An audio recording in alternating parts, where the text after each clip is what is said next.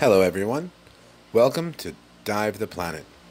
Today we are going to talk a little bit about the Imperial Japanese Navy ship, the Irako. The Irako was a Mishima-class refrigeration supply ship. She was built at the Kawasaki shipyard in Kobe, Japan, and completed on the 5th of December 1941. The Irako had the capability of feeding 25,000 troops for 14 days. Her main purpose was to supplement the Imperial Japanese Navy fleet's only existing food supply ship, the Mamiya. The Irako was very well equipped for the time period.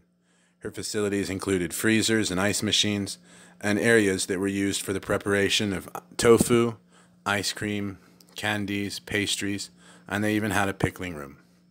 What I think is really cool is they included areas for producing ramune, which is a citrusy carbonated soft drink similar to Sprite.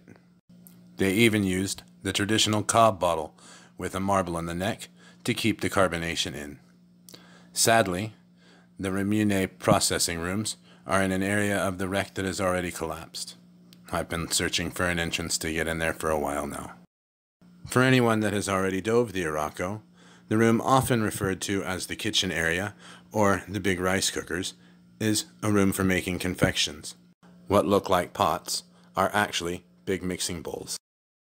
The Irako was originally planned to be a diesel-powered vessel, but with all of the refrigeration units, a substantial auxiliary boiler would have been required as well. So it was changed to heavy oil and coal-fired boilers. Interestingly enough, fist-sized pieces of coal can still be found in a room near the bow section.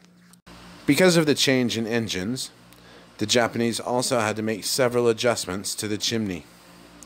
They ended up increasing the chimney's diameter and height to prevent the soot from mixing in with and contaminating the food that was being prepared on board.